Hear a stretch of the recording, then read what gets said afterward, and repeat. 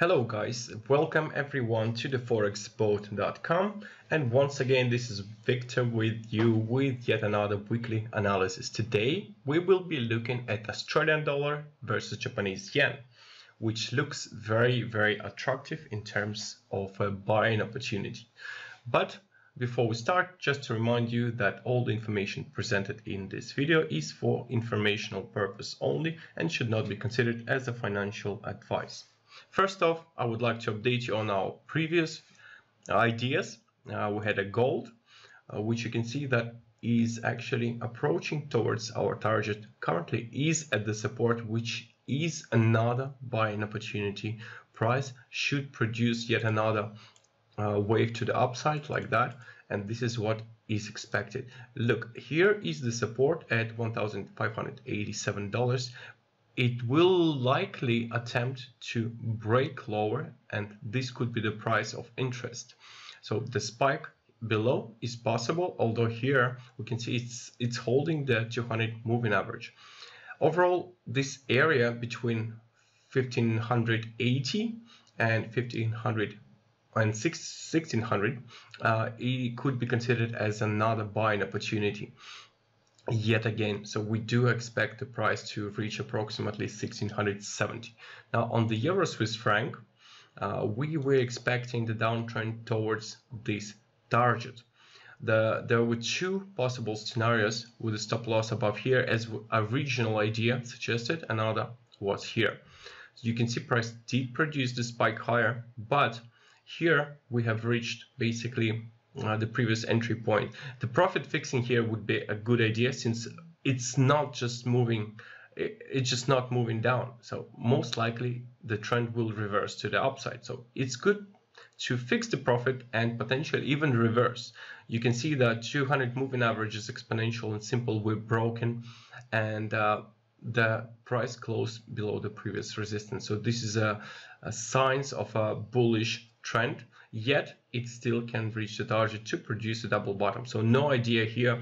It would be good to fix the profit if you shorted at that high from our previous idea. Now GBP Australian dollar, we're expecting this strong downtrend. It still holds this resistance, so I do believe it is about to start. I think the Australian dollar is now getting very weak, extremely weak, and this is another reason why we actually are looking at the Australian versus Japanese yen. And also our previous idea for the euro Australian dollar reached the target and went much lower. So yet again, Australian dollar seems to be very strong. And now we're looking at the daily chart on the Australian versus Japanese yen. What is very interesting here is this price gap. You know that price gaps are usually getting closed, getting filled, and this is exactly what I do expect to happen.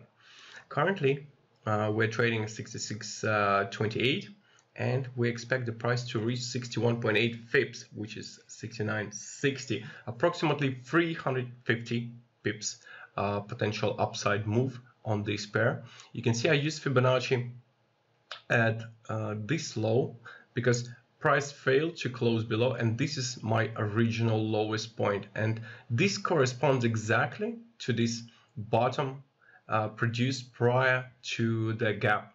So I do expect the gap to be filled within probably a week. By the end of the week we might be already at that price. Now let's look at the 1 hour chart. What here is interesting is that price moving within the uptrend trend line. We rejected previous level of resistance, which now is support. Clearly, price failed to close below that. Then we rejected the 200 exponential moving average, and now we're rejecting the uptrend trend line for the second time. What can happen actually is price will attempt to go below this low, basically to kick out the stop losses. It can even try to go below this, produce a spike lower. So overall, the stops below 64.87 would be ideal, and the target is 69.53. Now on the 15-minute chart, another interesting thing is that we failed to close below 76.4 pips, and price actually closed right at that price. This is also the support where previously price bounced twice. You can see it rejected both 200 moving average, exponential and simple, which is very good. And this is basically a strong level of demand. Now, to confirm the uptrend, it is best to wait until we close above the trend line, downtrend trend line. If we go to 5-minute chart, just put it clean. Okay, you can see that we're already kind of closed above, but I'm waiting for 15 minutes candle to close. And this basically will happen in a couple of minutes. And if that's the case, if price manages to break above it, you can see it has to break above the previous high right there and the downtrend trend line.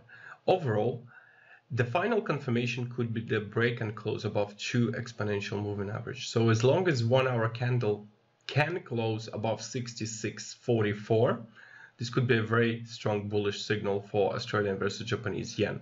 But you can see here we failed to close below. This is already a strong demand zone. And this trend shouldn't last long. I do believe we can be there by the end of the week and or beginning of the next week. So this is quite a fast trend for the 350 potential move, 350 points. And this is idea basically for this week.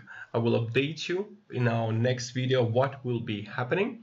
So far, it's starting to move up. You can see there is a doji candle formed. So this could be a reversal. Very interesting timing for this pair. Okay, guys, so thank you all for watching. Hope you enjoyed the video. If you did, don't forget to put the like button and subscribe for our next trade ideas. Thanks all for watching and happy trading to all.